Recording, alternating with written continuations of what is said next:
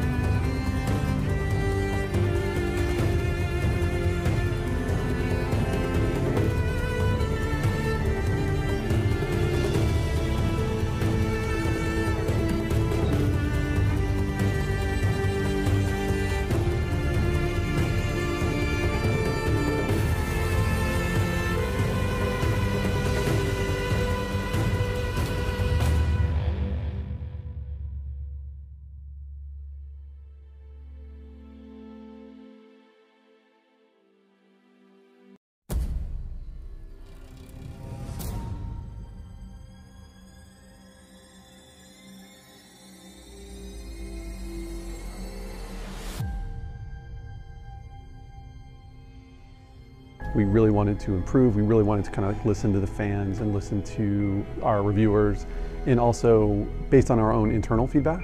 And so there was a whole set of things we wanted to do with settlements, including general sense of them being more lifelike, better animations, better schedules for the NPCs, and also audio. We really wanted to improve the sort of crowd audio in the sense that when you go into any given place in a settlement, it has its own kind of audio personality. And we also have a situation where Aloy's going in to the Forbidden West and encountering new tribes, specifically the Utaru and the Tenakth. And we really wanted to make sure those were as differentiated as possible with, NPCs doing things that they would only do in that tribe to give it that sense of life.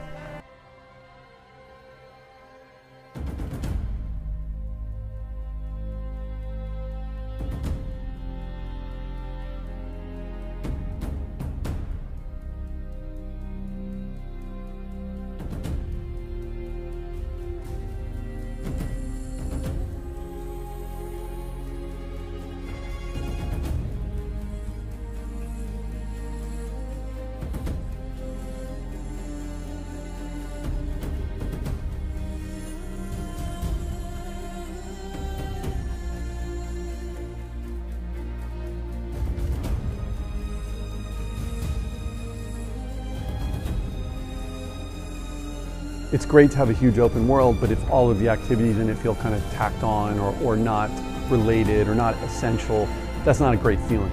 We wanted to make sure that there's a certain path through this game where if players want to experience the main quest and kind of get to the end of the story as quickly as possible, that they could do that. And also, there's definitely a progression through this game that's really focused on combat. But if there is going to be an activity in the world, a board game, a melee pit, even a camp or outpost associated with Regalla's rebels, or there are other examples, things that return from the previous game. They all need to feel part of the world. They all need to be part of the story.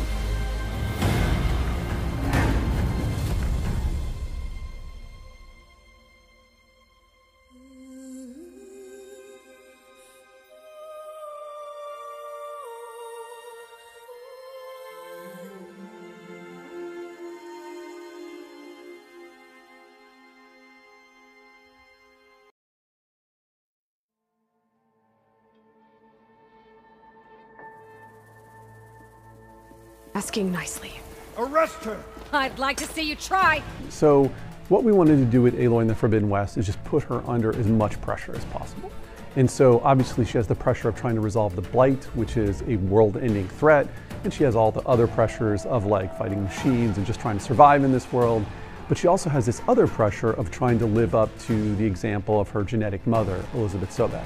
This is probably one of the greatest people in history and someone who literally almost single-handedly saved the world. That's a very, very high bar for Aloy to live up to, and it affects her interactions with other people. It's also important to remember that this is someone who grew up an outcast and only just started to interact with the world as a whole in the previous game.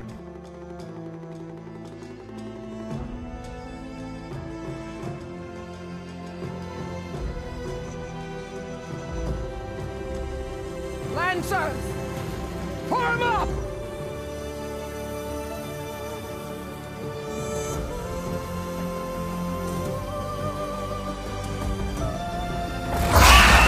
Aloy's companions offer different interactions that display different aspects of Aloy's personality.